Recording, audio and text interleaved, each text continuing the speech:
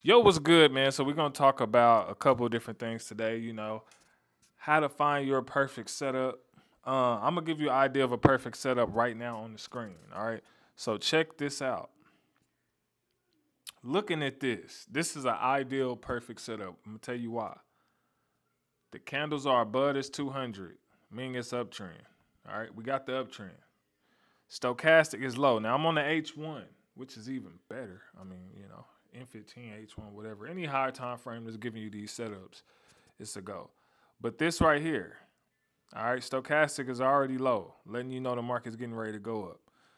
Signals over here is starting to say buy. I mean, it's just giving you like, hey, the buy is coming. So if I want to mark this up, like I said, N15 or H1, either one. Lately I've been doing N15 and H1. You know what I'm saying? It just depends. I switch it up for the most part. Same concept, you know what I'm saying? But sometimes you might want to go a little higher. All right. So ideal setup. This is how you just eat the market up all the time. They ask me how you be calling these signals like you do, bro. I'll be like, look, I just marked them zones up just right. Now we look at the N15 and I say, okay, well, we already hitting the zone. All right. The candles on the are above the 200 on the N15 as well, right? So since that's the case, now I just got to find out where I want to enter. So I do see a little zone in between here. So let me show y'all this. I do see like a little bit of zone in here that I didn't really touch, which I don't really got to do that. But, a lot of the times I will do it just because, I want to make sure I'm hitting every angle. All right. And I will tell y'all that, boy, listen, if the market ain't giving you what you want it to give, sometimes you just got to come back the next day. Or maybe just a little bit later if you didn't hit your goal or you didn't hit your lost goal. Then you might have to come back a little bit later. Because today was ugly. Let me tell you something about today. Today was an ugly trading day. Let me show you. 60 trades to make $400? It's an ugly day. That was ugly. I was willing to go down to like 5,000 on this account, but I didn't get there, so I kept going, which is good. But I'm done, of course. Got to come back the next day. Now, I go here to the M1, and what do I see? I see the market starting to head down, but at least I got a rule of thumb, because now that I know that it's already in the zone of a higher time frame, it's already in this H1 zone, N15 zone, whatever this is, right? It's already in there. So we know this is high rejection zone. So between here and this zone that's down here, this blue, right, which you still got to push down more to reveal that line. But in between there, I know I'm buying. You know what I'm saying? Look at the signals over here. The signals is telling me too, like, look, bro, it's about buy time. It's getting close. All right? So that's all it is now. And then I'm just waiting. So I might have to, because sometimes you might catch a little zone in somewhere in here in between the zones. So let me show you what I mean by that. Let me go to the N15 and let me zoom in just a little bit. So I'm seeing rejection inside of here. I'm seeing where the candle is. Let me zoom in on this candle so y'all can see. This is where the market is currently over here to the left. The market is on these two candles right here, because I can see the line visually right there. All right, so if it continues down, it's going to reject off of this candle and this candle, which is the same line if you draw that across. All right, so that's kind of where I put other smaller zones in the midst of it, just to kind of visually see more rejection points.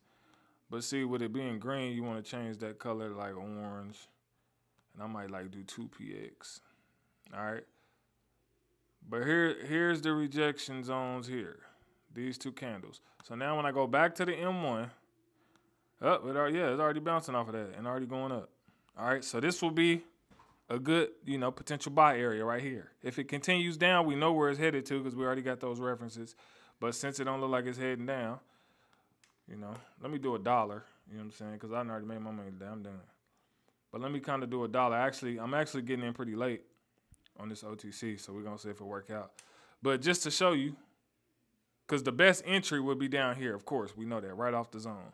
And that's what I want to tell you. Make sure when you enter off the zone or as close to the zone as possible. All right, so yeah, I got a late entry on this one. So definitely that's expected, unless it decided want to keep going up right now.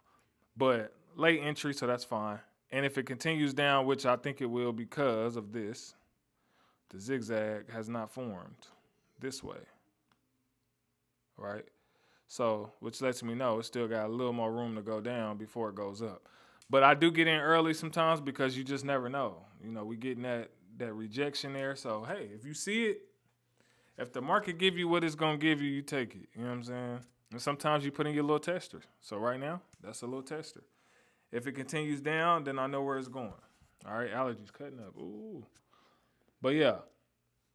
So that's where it's headed. And this is let me take this off right here. Boom. So I can zoom back out. But yeah, so this is where it's at. And if it continues, then it'll come back up. If it doesn't break this, it's going back up. If it breaks it, then we're going to come down even further. And then we already got those zones at the bottom. So this bottom piece is what, you know, plays a part in it. This is, you know, a zone as well. The bottom of the Keltner is like a zone. It bounces off and rejects off that too. So we'll see. You know, maybe they'll give it to us. But that's why the 4-entry rule is so important, because if you do the 4-entry rule based off of zones, it'll usually, you know, work out and be good for you. I got what, 18 seconds, 15 seconds on this pair. Yeah, and it look like it's stalling out. So is this gonna be the trade that finally goes? Let's see. I'm gonna do $2 right here and see if we can get it. But usually when the market is moving sideways like this, it's not really a good time to get in and keep it 100 with y'all. So as y'all can see, it's too much rejection. When you see a whole lot of rejection to the left and right, the best place to get in is at the bottom, because if you get in during momentum, as I always say, you know, you can get that heavy retracement, and it could just play around and reject and reject and reject the whole time. But, you know, if you see it again, if you see your setup and you see it, go ahead and just take the trade. It is what it is. You feel me? But anytime the market is going against you far away, like it's going farther and farther away from you. Let me refresh this so I can zoom out because it ain't tripping. But anytime it's going farther and farther away from your entry, what happened to my zones, bro? I'm having to refresh this thing a couple of times to get my zones. There you go. But yeah, anytime it's going farther and farther away from your entry, that's when the 4-entry rule comes in. You know what I'm saying? But right now, the only reason why I kept getting in is because this did not break. The candles did not break over here. It did not break this zone right here. If it would have broke and closed below, then I probably would have just waited until it hit another zone. But since it did reject again and start going back up, that's why I got in again. So just keep that in mind, y'all, as y'all trading. If it doesn't break a zone and it continues back in that direction, then you get back in again. You know what I'm saying? But if it, you know, yeah, if it doesn't break the zone, you get back in again. If it does, you just wait until it hits the next zone. So that's what it is. So this one is looking like a success if it holds out. But we got rejection still coming up. All in here. All this is rejection in here. So as long as we hold out for another 11 seconds, we're going to be all right. But all this is rejection, so it's pushing. We good. Easy money. This would have been a pretty decent trade if I would have, you know. But I'm done for the day. I told y'all. I'm done. But see, that's the kind of trades I'm talking about.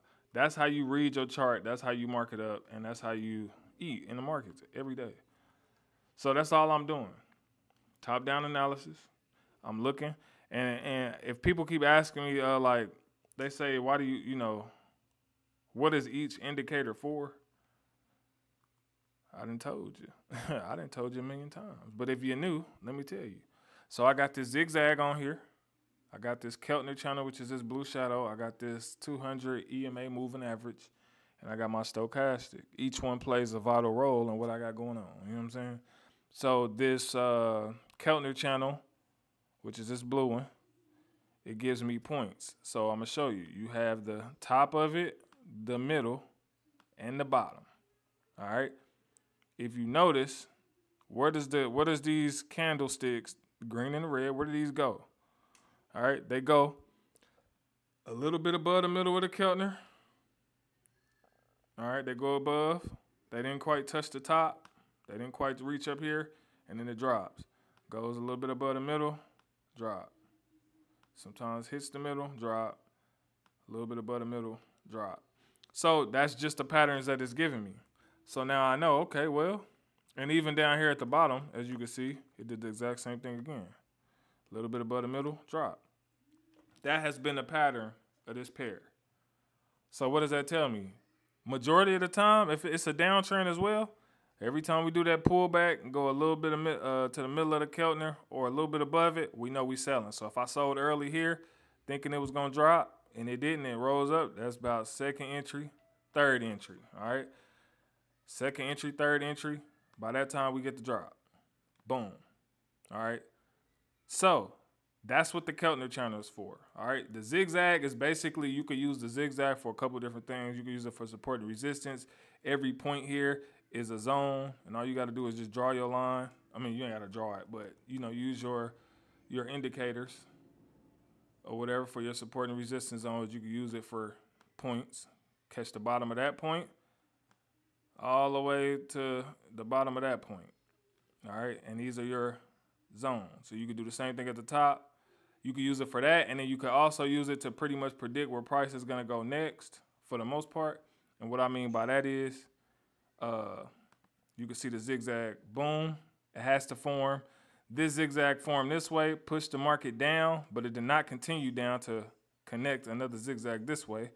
So it's indecisive, doesn't really know where it want to go. But this letting me know that the market could come down here and form another zigzag. That's what that's letting me know. All right. So that's what I use that for. All right. I use the stochastic for overbought, oversold. When the market is up here, I'm looking for the market to drop, especially on the downtrend. If we low down here, I'm looking for the market to go up. And again, we can line this directly. I can go straight up in a straight line and see where the buy happened. Boom. Low, we got the buy. So that's why I use that. I use all those for different reasons. Now, I just put it all together. And then I also can throw in I use these signals too as another confirmation. A lot of times when these are double arrow green and most of them are green in a row, then I'm using that as confirmation, lining up with everything else I got going on. So that's the best way to trade the market, y'all. Every single day. You do that every time, you're going to eat. You know what I'm saying? So that's how I'm calling my signals. When I'm calling them, marking up to H1, finding the perfect setups. Again, if I show you on the H1 how this was a perfect setup for buys, and it still is, it's going to probably have a lot of buy opportunities on this because it's the H1. So this is going to have a lot of buy opportunities. Reason being, stochastic low. All right. We're already on the uptrend, and we're already hitting zones. So if I did an hour trade, I probably can catch it up here. You know what I'm saying? I wouldn't do an hour trade because that ain't what I do. But that's like a long-term trade because since it's the hour chart, we can get that buy going up. You know what I'm saying? But you can see those kind of setups too on the smaller time frames. And when you see it, you take the trade. You ain't got to hesitate. You know what I'm saying? So, yeah, that's just my spiel for the day. Real quick, before I get off of here, I do want to show y'all something that will help you. I already showed my paid group this, but I want to show y'all as well on here. So, another thing you could do to protect your money as you're making profits, all right, is you go here, okay? You want to click on this double arrow right here. Click on that, and whenever you're making profits every day, I do the same thing in the Forex market. Whenever you're making profits every day, you can move your profits over here to this MT5 Live. We're not doing that to trade it. We're just doing it to store it like a wallet like you do have on Forex. So, for instance, all I got to do, okay, I got that there. Let's say whatever amount I want to do, let's say I do $1. It's instantly going to move $1 over here. You see? Just instantly move the dollar in there. So now, boom, I go back here, you can see $1 in there. So every profit you make every day can be moved straight over there, right? If you want to do it like that. Now, I do that when I'm trying to withdraw every week. By the end of the week, I'll do that so that way I don't risk my profits, you know what I'm saying, all day. My profits are stored, and then at the end of the week, I can move that back and withdraw it. That's just kind of like a, risk management type of thing as well that you could do. But I do that all the time. But right now I'm compounding, so I'm not really moving money over there. But when I decide to withdraw every week, I'm going to move large amounts over here. All my profits that I make pretty much all throughout the week. And on like Thursday or Friday, I'll make a withdrawal. And that's how you can do that. All right. And you can easily move the money back by doing the same thing. You'll just have to do, MT5 live, and then you'll move your dollar back, hit confirm, and it's going to move it directly back to here, to your balance. All right. So if you are not live trading with us, you should. We live trade every week, you know what I'm saying, with each other. So you might want to click that link below and get started. You feel me? All right. I love y'all, man. And I'll see you on another video. Lego.